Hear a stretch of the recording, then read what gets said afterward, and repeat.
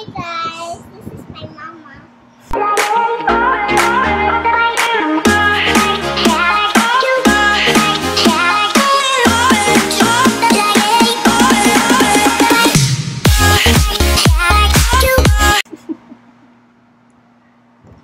Hi guys, welcome back to my channel. Wow. Welcome back to my channel, and this is B Enriquez, and I am your Wonder Woman. So today's Thursday, and I'm a bit late of my uploading. I know I have been postponing my uploads in my YouTube channel, and this is the reason for this video that I'm making. So as you can see from the title, I got really stuck.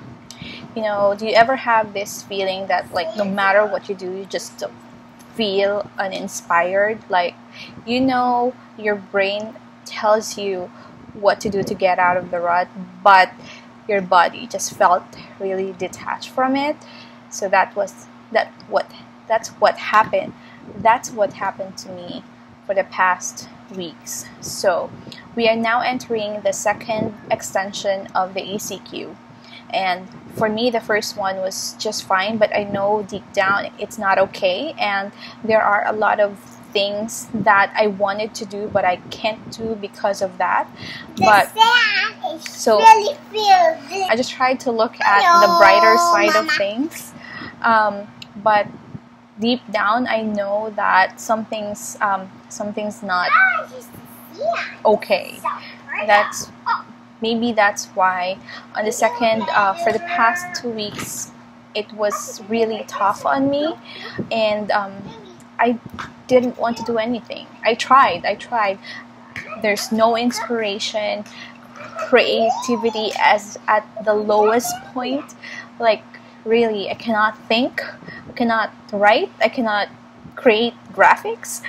So that was the past 2 weeks. So just last Sunday, when it really took a toll on me, that I felt so drained, and I'm not feeling bad physically, but deep down it was just empty. Like, I'm not feeling well, I don't feel good, I just want to rest. Like, I really wanted to rest. After I did the laundry, I let my husband do the cooking, and I just took a rest. And I tried to sleep early that night, and then what I did was I just decided that tomorrow is going to be different. Tomorrow I will be better. So that's what I kept telling myself, and I just keep repeating my gratitude affirmation before I just close my eyes and repeat my gratitude affirmation before I sleep. So that's it. I just, after feeling so stuck for the past 2 weeks, I just decided, no matter what, I'm going to get out of this. I'm going to pick myself up. So what I did is, like, the next morning, I intended to wake up early, but again, I felt so drained the other day that I didn't want to get up too early, and I forgave myself for that. I just sleep early. So I forgive myself for not getting up early, and just became grateful that I am alive that day, that I have another day to live. And that's the key. That's my number one reason, or the number one that's the number one way that I was able to cope up with that. It's gratitude. So as cliche as it may sound, it really is the reason. It was the reason why I was able to get out of it. So I felt, grateful for that day, and then I just continued to move forward with my day, and I felt like there's really nothing happening much still uninspired. I mean, your creativity is still very low, but I said, okay, so I just went ahead with my day and just feel grateful that I'm able to do these things. And then I read some books, I meditated. So meditation and breathing exercise really helped me a lot with this, with coping up. And next thing I did, like the next morning, I woke up early and I read a book. I read a book, and then I meditated, I prayed, and then I did my affirmation. So it was really, I did not push myself too much. I just did it gradually. So I forgive myself for being that way. I guess that's the key. It's just to forgive yourself that it's okay not to be okay at times, and that you can be better every day. Like, you don't have to be, instant, like the next morning you will feel good. No, it's not like that for me. So for this week, I just took it one day at a time. So when creativity hits me, so when creativity hit me on Tuesday, I just went for it. Like, I did not stop until I'm done. Like, I was able to create 1 month worth of content for my Facebook page, and that was really good. So I felt really good. And then the next day, I just, take it lightly. I've got nothing to do, so I just went on with my day, and I just tell myself that yes, it's okay not to be okay, and yes, it's okay to take this lightly.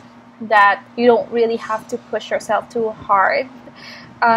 For now, hard. That's yeah, really you don't have to push yourself too hard for now. So yeah, that's how I was able to, today is Thursday and I feel really good. I was able to exercise for the most part of the week. So that's another thing that helped me was to exercise and then just enjoy my day.